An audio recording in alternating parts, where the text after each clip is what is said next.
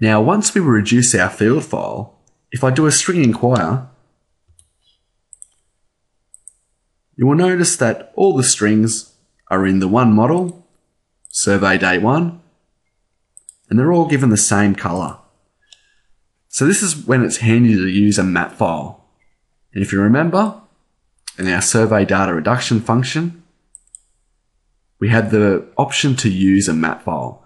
And what the map file does is takes the codes that you use out in the field and places them in the correct models with the correct color and line types.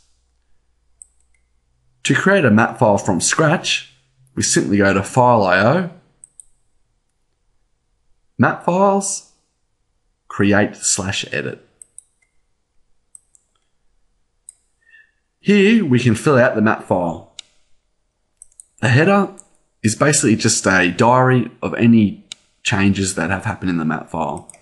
So you can simply just start typing.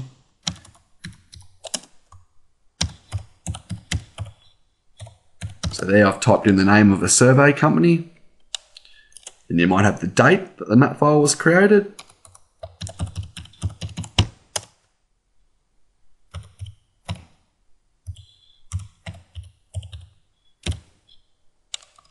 And you might have the surveyor's initials.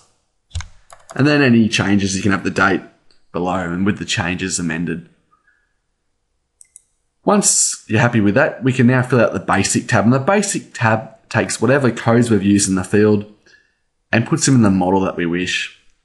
So the easiest way to see what codes you've used in the field is to simply open the report file up that we did when we reduced our field file.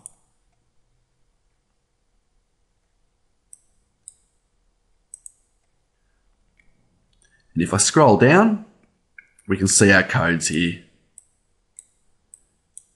So for the first one, we might have NS, which is natural surface. You'd simply just go into the map file, and the key is the code you use out in the field. So you would type in NS.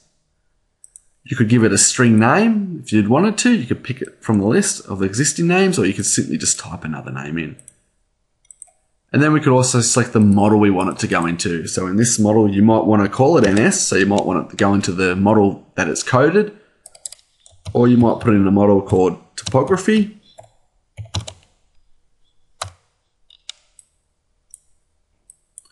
And then the color. So what color do you want the string to be? You might make it green. And is it a point or line? Because it's NS, it was a point string, so I'm going to make it a point. And then the line style. Again, you just left and right click and choose the line style you want. I'm going to give it a line style of 1, which is 12D's default line style value. It's just a continuous line. You have the option to give it a weight, and weight is just a thickness. I'm going to ignore that. And then you can simply just type a comment in. So I'm going to type in natural surface. Once you've filled out all your codes in the basic tab, you can do other things with the map file too. You can give a solid fill to a certain code. Just be aware that it uses the name. So it would use whatever name you gave the string here. You can give symbols to certain strings and vertices.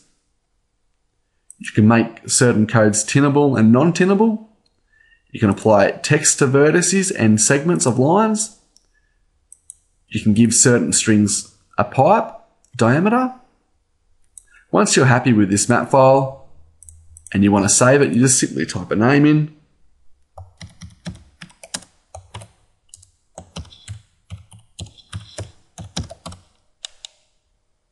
And then just write it out. And then this will save this map file.